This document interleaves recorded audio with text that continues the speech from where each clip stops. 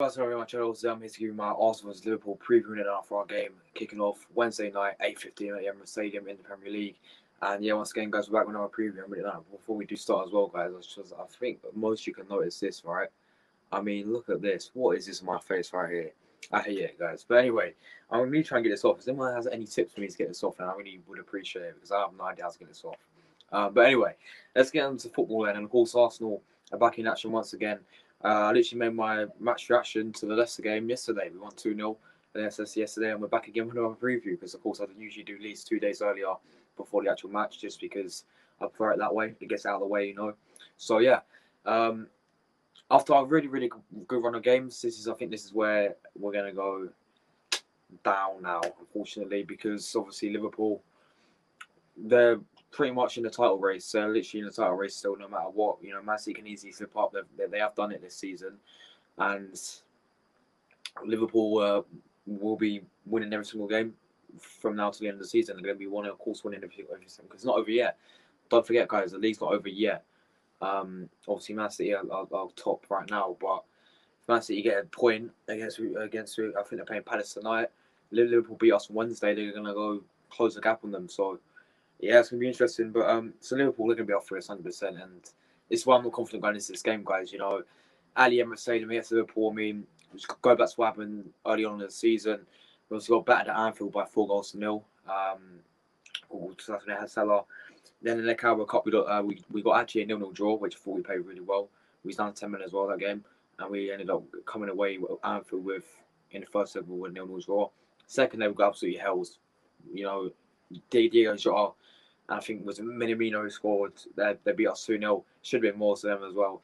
And that's when they didn't have Mohamed Salah, didn't have Sadio Mane, they didn't have Luis Diaz. At the end of the day, mate, I believe we are screwed for this game. All right, we ain't going to win this, in my opinion. As much as how well we've been playing as well over the past few weeks, actually, I'm not confident because of how good Liverpool are. And it's no free hit either. Our fans call this a free hit because we're playing against Liverpool. It's no free hit, right?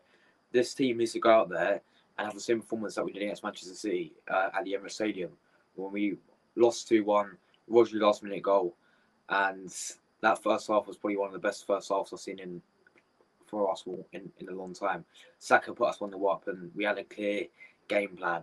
But that's going to be the same for Liverpool. It's not going to be easy, obviously. It wasn't easy against Man City, but, you know, we didn't get bad against Man City.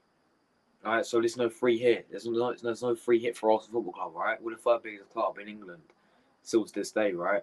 So there's no free hit anymore. I don't get why people want to call it free hit. You know, even if we draw, well, personally, I'll take a point any day. You know, against Liverpool. You know, yeah, it's at the Emirates and all that, but a point is a point. If we lose and you know Man United win and West Ham win, we're gonna go back to the sixth, aren't we? So yeah, obviously I'm not confident. As I said, they've got players like Salah, Mane, Diego Jota, he can come off the bench. Of course, there was Diaz who scored whoever they played last week. Of course, in the middle, got Thiago, Fabinho, of course Van Dijk, and all that. It's just like Robertson, Trent. It's gonna be mad, guys. It's gonna be a mad game, I think.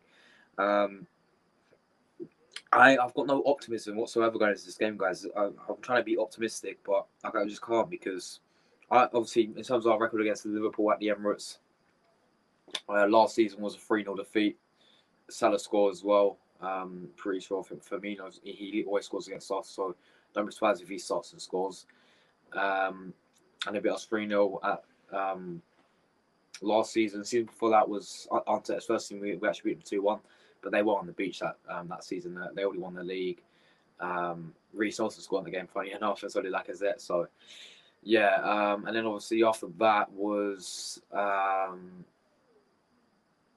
Emery won it, and we drew on all when Lacazette scored that last minute equaliser. So, can we get a result, guys? I'm going to put it down to the comments. Can we get a result? But for me, I don't think we will. If I have any optimism whatsoever, I'm going to go with a 1-1 draw. But that's just me being so optimistic. Real talk, I actually think we're going to lose 3-1, if I'm being honest, guys. And I hate to say it because we've been playing so well. But I don't see us beating Liverpool. You know, I don't see us beating Liverpool yet. You know, so you never know, anything can happen. We can have a really good Man City performance. They can not turn up and we can get a win. We can win 1-0 or whatever. But I actually think we're gonna probably lose, which is sad to say. So yeah, I think I'm gonna go with a 3-1 Liverpool win for them. And if not, me being really optimistic, I'm gonna go with 1-1 draw. So anyway, let's get right into the lineup then. Well, actually, you know what I might do? I might do a combined 11 because based on this season, we're gonna have to do a combined 11 because let's be real. Arteta's gonna go with the exact same lineup like he did against Leicester that he's been doing for weeks. So the goalkeeper, this is interesting. Based on this season, Ramsdale's been phenomenal. I'm gonna have to give it to Alisson though. I think he's been also quality. You know, he's a lot better than Edison in my opinion for Liverpool. So for Man City, should I say? So yeah, Alisson will bang goal. It's actually really tight when people think it is. You know, I think Alisson is just edging it for now. Right back, well, we're gonna have to go with Trent, of course. Because that's BM, don't he? Because he's just it's amazing. I'm gonna put Van Dijk in there, obviously, for Liverpool, because again, quality player. We're gonna go with Gabriel for Arsenal. Listen, Joe Matip is a baller as well. The way he carries the ball out, I actually love to watch Matip for Liverpool, right? The way he carries the ball out and all that.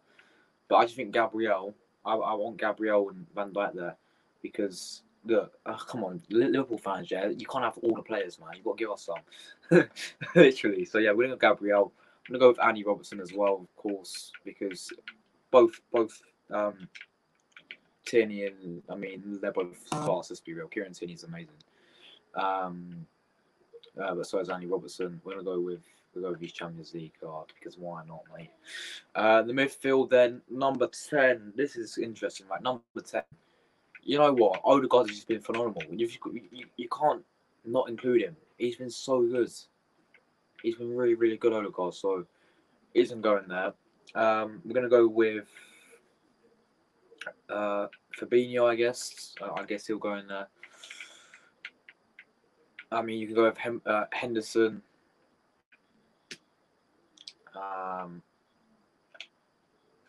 But I guess we're going to have to go with Fabinho. Partey's been really good. I mean, that is a shout to put Partey in there. But I'm going to go with... You know what? I'm actually going... Partey's been so good since he came back from AFCON. We're basing it on form right now, guys. I'm sorry, but I'm going to have to do it. But let's put Partey in there, man. I think based on this current form, and Odegaard's been fantastic. I think all of these have been really good, and then obviously we're gonna go with the right hand side, which is for me has to be Salah.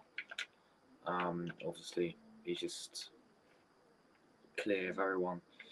We'll go with his one in his yellow kit. Actually, you know what? We're gonna go for his one because they're wearing white. I'm pretty sure against us. Or they might wear yellow. I'm not sure. So we're going to go with Salah in his white because I put the other Liverpool players in white. You can see there, guys. Apart from Fabinho and Robertson because they ain't got white kits. But anyway, the striker has to be Diego Jota for me. Up front.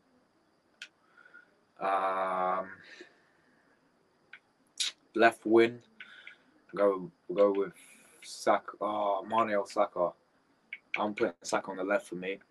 He's been that good. Based on this current form, guys, by the way. So yeah, we're gonna go with Saka on the left wing. And I'm liking that team, guys. Let me know what you think about it. You know, Alisson in goal. Based on current form, would you put Ramsdale in there? Alexander-Arnold over Cedric, Van Dijk over Ben White, Gabriel, of course, is in there over Matip. Robertson is over Tierney. Odegaard is over Thiago. Fabinho's, of course, over Granit Xhaka. Partey is over Henderson. Salah's over, well, was over Saka, but it's Saka put him on the left, so I guess Martinelli. Of course, Jota's clear of Lacazette. And Saka, for me, right, this is better than Mane. Alright, so he's not better than Mane, but I'm basing this on this current form for a combined 11. You got, come on, Liverpool fans, give us some players, man. All right, give us some players. We will have Saka. We'll look, four players that get into the list of all sides. Four really good players as well. So yeah, guys, thank you guys so much for watching, and make sure to smash that much Gabi. I knew. So I think it's gonna be 1-1 draw, optimistically, but yeah. Let me know you get this off as well, guys. It's so annoying. See you on the next one.